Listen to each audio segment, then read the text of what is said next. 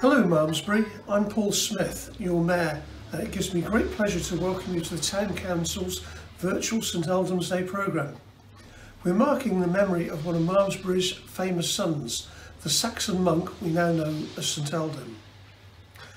You might have followed the Saxon trail around town over the weekend, or joined in with the Morris dancing workshop with Malmesbury Morris this morning. You may have visited the Flower Festival at the Abbey and at St Aldhelm's Church, and enjoyed a cake and a drink while you're at it. And if you did any of those things, we hope you enjoyed it. We do know that not everyone is getting out and about as much as they'd like, and live events are still carefully controlled to keep them safe. So in addition to the activities in town, we're live streaming a special history programme again this year. So you can also enjoy St Aldhelm's Day even from the comfort of your favourite armchair. Before I say any more about what's in the programme, I'd like to say thank you to some very important people. I'd like to thank Alice Beer for starring in our film. You'll know her as a presenter on ITV's morning show. Thanks also to Tony McAlevey for another fantastic history talk. We couldn't have made the film without the generous support of JS Film Productions and Kevin Mullin, so a huge thanks for your help. We need to thank the residents of Malmesbury who have opened their doors to the film crew, and we're very grateful for your generosity. I'd also like to thank George Davis, Robert Peel and Lisa Tweedy for donating their time, film, photographic and technical services. Thanks are also due to the Athelstan Museum, in particular Janet Castledon, everyone at St Aldhelm's Church and the Abbey for their work with the Flower Festival. And finally, I need to thank the councillors, Kim Power, Campbell Ritchie, Catherine Doody and Fran Vandelli, along with the Town Hall staff led by Claire Mann and Helen King, for all the hard work they've put into making this weekend's events happen. We're lucky to have so much support for the event again this year. So let's get on with the programme. First, I'm going to hand over to Councillor Campbell Ritchie to find out a little bit more about St Aldhelm. Who was he anyway? Campbell will also take you on an Explore Malmesbury Saxon tour of the town. So over to you, Campbell.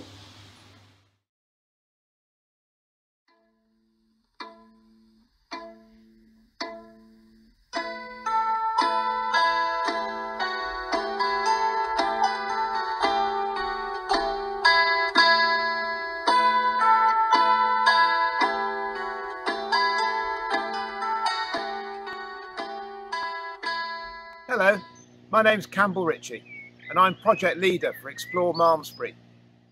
Today is St Aldhelm's Day. But who is Aldhelm and what did he do for Malmesbury? Let us go back to 640 AD. The thing is, Aldhelm made Malmesbury. We know of him as a saint, and we still enjoy his feast day each year. And we have heard he did miracles, and our greatest historian, William of Malmesbury, writing about him 350 years after he died, was a fan. But it was so long ago and, well, so what? Aldhelm was born into an unstable, shifting world of conflict, ambiguity and uncertainty. His mission and achievement was to deliver stability, clarity and certainty. Aldhelm was a Saxon. But Aldhelm was not just any old Saxon. He was the grandson of the king of the West Saxons. Aldhelm means old helmet. He could have been a warrior king, but he chose another destiny. Aldhelm's parents believed in the old gods like Odin and Thor, but they converted to Christianity not long before Aldhelm was born. He was educated here in Malmesbury by Maedolf, the mysterious monk from Ireland who gave Malmesbury its name. He went to Iona, an island off the coast of Scotland, to further his education. And then he went to Canterbury to study with Theodore and Hadrian. It was the best school in the country, and Aldhelm was a fantastic student He received instruction in the books of Holy Scripture, the art of metre, astronomy and computation. Aldhelm says figures and calculations were never kindly amenable to him. But he was a swot. He gave his apologies for not attending a Christmas party at the invitation of his bishop because he was studying Roman law, and his study of law at the time made him unique. For some years he was back and forth between Malmesbury and Canterbury. At Malmesbury he had a growing role in the development of the new abbey, before he was formally recognised as abbot. He himself said that he was performing the office of abbot without distinction of merits. The Venerable Bede said at this time, he was a man most learned in every respect, who was both resplendent in his style and also noteworthy in his erudition. Erudition, absolutely. Aldhelm was not just a scholar, he was a great communicator. As William of Malmesbury said, he was approachable and simple. He could overthrow opponents with a thunderbolt of rhetoric or charm pupils with a honeyed stream of instruction. He would come down to the bridge here by St Aldhelm's mead and sing. He would gather a crowd and lead them to his church. His riddles are fun. Try this one. I share now with surf one destiny, in rolling cycles when each month repeats. As beauty in my brilliant form retreats, so too the surges fade in cresting sea. Can you guess the answer to the riddle? It's the moon. Aldhelm wrote 100 riddles, and here's his book of riddles. It's full of wordplay. And for those of you who like your classics, Aldhelm wrote the first poem that adopts a tonal metre and a regular scheme of end rhyming. Arguably, it's the first ambitious poem of modern European poetry. Quid dicam Dei ingentibus altitroni aperibus, quae nullus nequit numero computare in calculo. N. Multa in miraculo nunc apparent propatulo clara Christi clementia per haec facta recentia. When his own father, then the king, died, Aldhelm could have become king himself, but he didn't. His cousin Cadwallader, a feisty character and still a follower of the old religions, became king, and in return Aldhelm was given his own kingdom within a kingdom, building the Abbey of Malmesbury. But this wasn't enough. Aldhelm wanted to be in charge of his own destiny. He went to Rome to see the Pope, and with a little luck, or magic, or by miracle, Aldhelm came away with permission for Malmesbury to stay outside the formal church system and to elect his own future abbots. Aldhelm helped the Pope. William of Malmesbury gives us a great description of the story, but the short version is that there was a scandal. A baby had been born to a nun, and the rumour was the father was the Pope himself. To put a stop to the story, Aldhelm asked for the baby, who was then 9 days old, to be brought to him.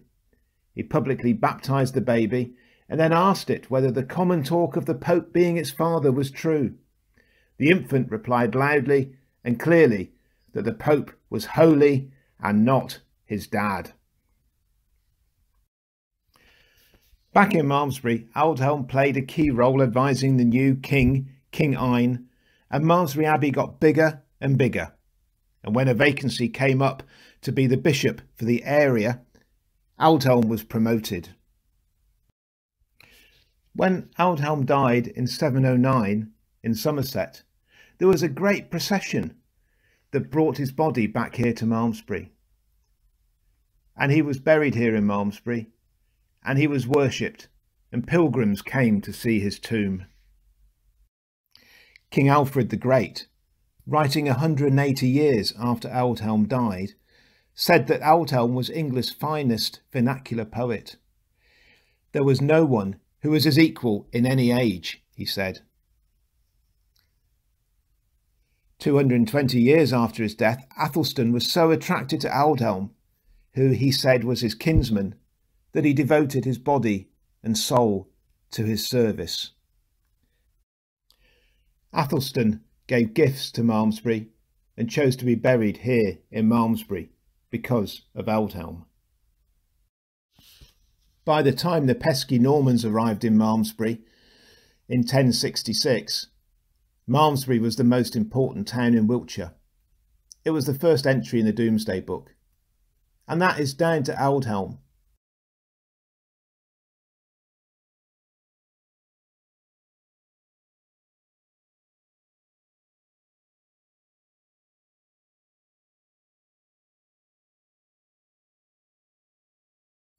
Except the Normans were sniffy about Saxon heroes, until they worked out that Aldhelm was such a big attraction for pilgrims who brought money to the abbey that he was made an exception. And Aldhelm was made a saint and given a Saint's Day, the 25th of May, and we've been celebrating ever since. Aldhelm made Malmesbury. Fader Urre, þú þið ert an heavenum, síðin a nome je haljot, to bekomme din rietje, je wurte din wille on ersan swaswa on heavenum. Urne je dag kwamlet jan gelave, sule us todai, and forgive us, ura gultas, swaswa we forgive us, urum gultendom. And ne je lede du us on kostnunje, ak alys us of uvele. Soslitje.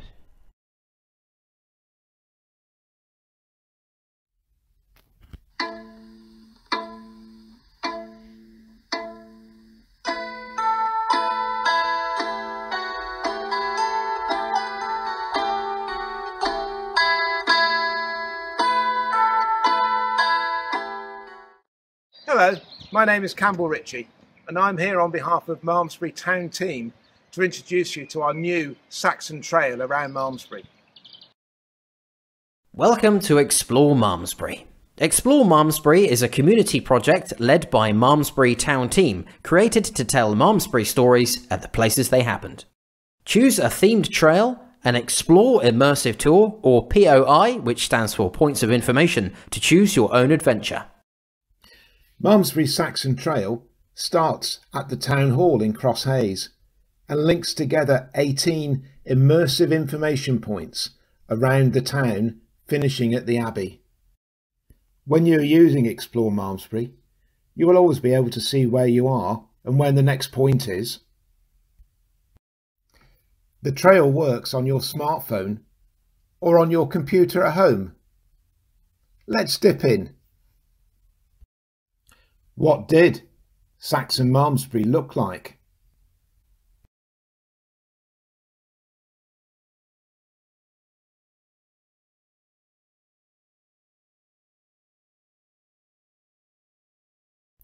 On the trail, we're telling stories from over 400 years of Malmesbury's history. Malmesbury was important enough to have its own mint. It might have been in Silver Street. Meet and hear Aldhelm, perhaps the greatest Malmesburian of all. Join Elmer, the first person to fly.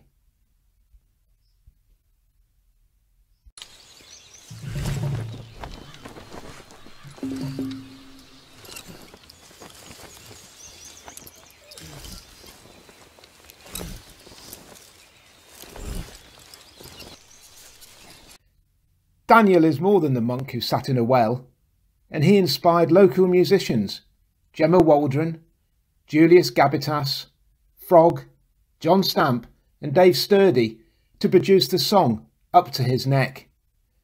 And that can be heard at Daniel's well. Look at us, talk to us, come with us, come with us, come with us, come with us.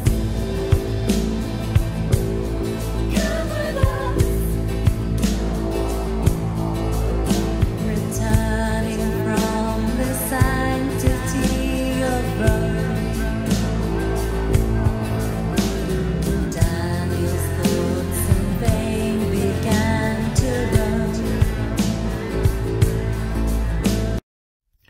23 Bristol Street is the oldest inhabited building in the country, and owner Kes Smith gives us a wonderful guided tour.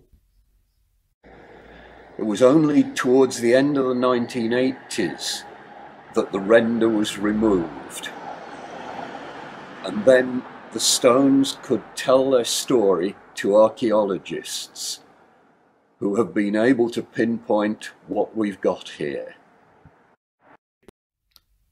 For our finale, we'd like to show you how we imagine the area where Malmesbury Abbey is now might have looked in 1066.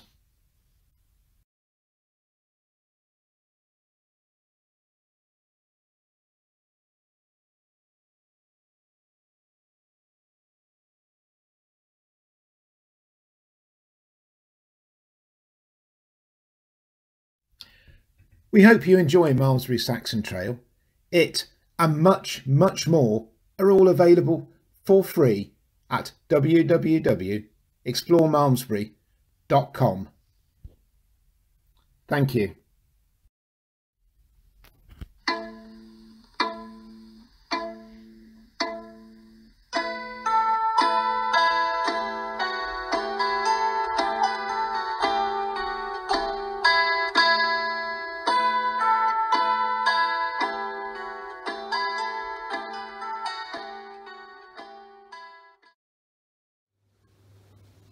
Thank you, Campbell, for giving us a close-up look at St Aldhelm and also for showing us the potential of the Explore Malmesbury website. It's going to make a walk around town even more interesting and a real education too. Now, if you didn't see the Flower Festival today, here's a look at what you missed inside St Aldhelm's Church and the Abbey. I'm afraid I can't make up for missing out on the cake though.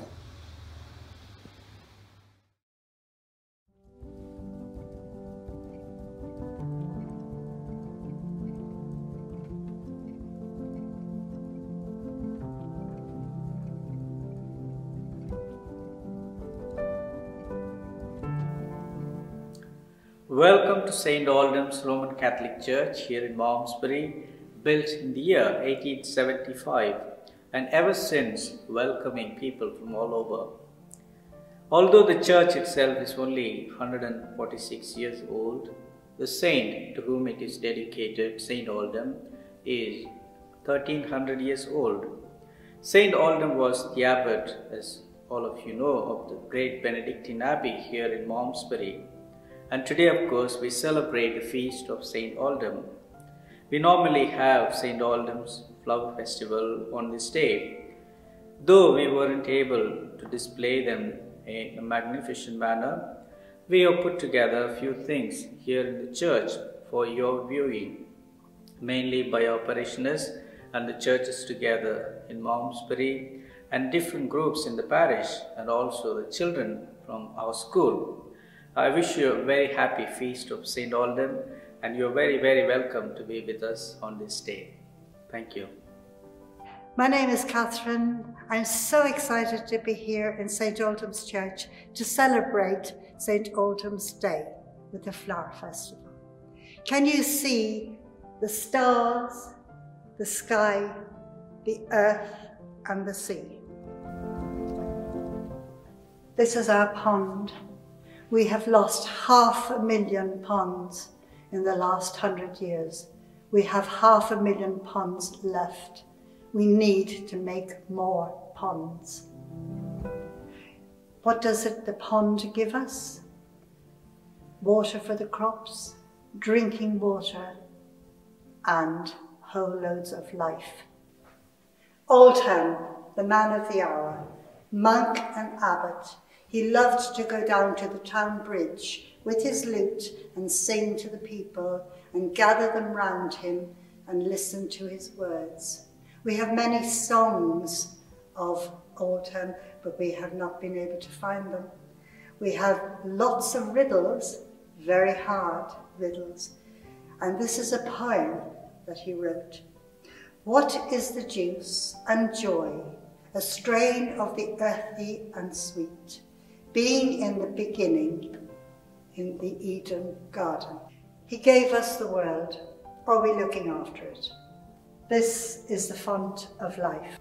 Our Lady of Guadalupe, Mexico, look her up. All these flowers have been put together by our Filipino congregation. They said they would like me to tell you, please look after the earth. Another of Our Ladies, white flowers, exotic and simple, symbolizing chastity, purity and celebration. Our 5 windows, beautifully coloured, reflected in the flowers, the butterflies and the bees, they're everywhere. The children at St Joseph's Primary School had an Earth Day, and they based it on Laudato Si by Pope Francis. I read some chapters and lines that stood out for me. Humankind was called to till and keep. Sadly, we have done too much tilling and not enough keeping. I hope you've enjoyed our place, our lovely church, celebrating St Aldhelm.